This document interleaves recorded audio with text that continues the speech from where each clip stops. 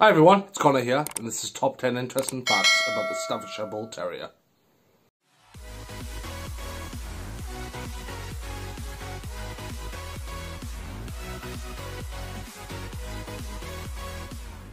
This is Millie. She is 5 years old, and she is a Staffordshire Bull Terrier cross, I believe. We don't know exactly what your cross would do, baby. No, don't. And she's going to be helping me out with some of the facts today, because nobody knows Staffies better than an actual Staffy. So, yeah, the first fact is that, like I've just mentioned before, the name Staffy. Staffy is basically short for the full name Staffordshire Bull Terrier. It's obviously a lot easier to say than just the regular full name. So that's the first fact. Short nicknames are Staffies. They can live to 12 to 14 years. So I've got her for another good 10 years. So I've got you for another 10 years. So I'm looking forward for the rest of the years with this little one. I love her to pieces, don't I? Yes, I do. But yeah, that's fact 2. Fact number 3 is Staffies aren't really scared of much. Millie herself, you're scared of thunder, aren't you, baby? Yes, she is. She's terrified of thunder. But hoovers, stuff like that, doesn't really startle them. Like other smaller breeds or medium-sized dogs. But knocks at the door, anything like that, nothing really scares them if something falls over, if you accidentally knock something over. Staffies are be calm most of the time. So they are quite... You're not very timid, are you? You're very brave, aren't you, Millie? Apart from them thunder. Just looking at the kitten. The kitten's playing with that under the door. Fact number 4 is they're quite muscly. So that makes them obviously quite strong. Obviously they're a quite short and stocky dog, so they're not really much of a threat to anyone, or they can accidentally hurt you playing with them, but I'm pretty sure it's not anything to be concerned about. I would definitely keep an eye on them around kids. They are nicknamed the nanny dogs, so there's another fact for you, a little free fact that just slid in right there. Yep. But they're called nanny dogs because often people trust them around their children, which I do personally with Millie. However, obviously they're quite strong dogs, and if anything accidents do occur, just be there to watch. But anything apart from that, I'm very sorry about that. They are fine. They're perfectly fine. Millie's just off in a wonder right now. We have switched sides because Millie can't sit still, can you? Can you? This is fact number 5, and fact number 5 is they are extremely loyal dogs. Millie's always like, I consider myself the alpha of Millie, and Millie respects my authority, don't you? No, you don't, do you? You don't. But no, they are actually excellent dogs. They are very friendly to people. I would always have them on leashes just in case anyone else has them off dogs.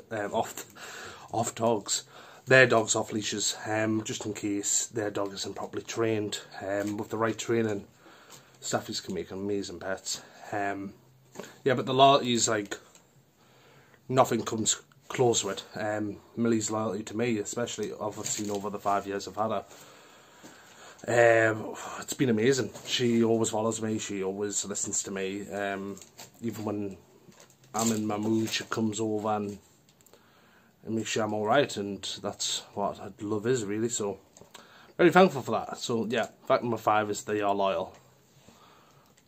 Fact number 6 is Staffies have a sad history.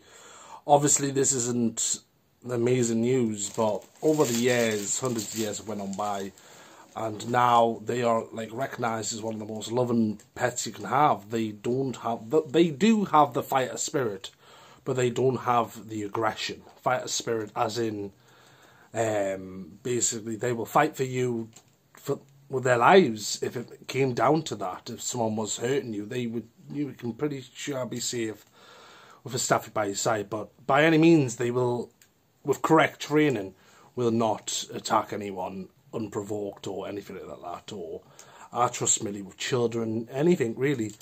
And she's always good as gold. She's never ever had a biting accident or whatever you call it. It's just all about the owners, what kind of owner you are yourself. There's obviously a few bad eggs out there who do have Staffies, who don't exactly, well, let's just say they give them the bad name. These are more likely chavs where I come from. A lot of chavs have Staffies. Most of the Staffies are cool. I would definitely recommend getting one if you have the patience and time to sit down when it's a puppy and train it correctly and raise it properly with love and care and with firm discipline, but not too firm, like, you know what I mean, just a little guide steps just to make sure that your dog turns out fine, and Staffies will be amazing. Fact number 7 is they are extremely resilient. They hardly ever get ill or poorly. The only things you really have to look out for is obviously a few common allergies here and there. But apart from that, the health of a Staffy or Staffordshire Bull Terrier is quite good. They're a quite good breed to make sure that they're always healthy and that. But always make sure if anything else comes out of the blue, definitely give your vet a call or go in and check up with your local vets or wherever your local vets are. Because you never know, there could always be that one thing that comes out of the blue. But apart from that, I've had, like I say, I've had her 5 years, and not a single problem, not of what I'm aware of, but I'm thankful that, really thankful. Fact number 8 is that they like to relax, just like me. Me and Millie are a lazy duo, aren't we, Millie? We like to spend our Sunday afternoons lying on the couch and just cuddled up watching some TV. Nothing wrong with that. So, yeah, they do have, like, medium energy levels. So, definitely make sure she gets 2 to 3 walks a day. They don't have to be extremely long walks. But I like to give her a treat and go out hiking once a week. Somewhere like far. And, yeah, that's basically fact number 8. Fact number 9 is they can get separation anxiety. Just make sure that you leave the TV on or the radio playing if you're going out and about without your dog. They do miss you, so when I often return home, Millie's always there to jump up on us and make sure that she lets me know that she misses us. So yeah, that's fact number 9. They can get separation anxiety. Fact number 10 is they often get confused with pit bulls. They are not pit bulls. There's been quite a few times where someone's came forward to me in public and asked about Millie if she was a pit bull. She's not a pit bull. Pit bulls are often bigger, stockier, and then have more width to them. The head, the chest. I get that they look very similar, but a pit bull is another dog that has a bad reputation, and such a lovely dogs too. Like, we need to stop giving them bad reputations. We need to start, like, blaming it on the owners. It's not the dogs. But yeah, that's fact number 10. Goodbye. I hope you enjoyed this video. And anything else you want to say? Anything else you want to say? Because you kept leaving me on camera. You kept on walking away from me. But bye for now. And if you want to know anything else about Millie or Staffies, please let me know down in the comments. Suggest your next video down below too. Give this video a like and subscribe to the channel if you haven't. Thank you very much. Bye bye.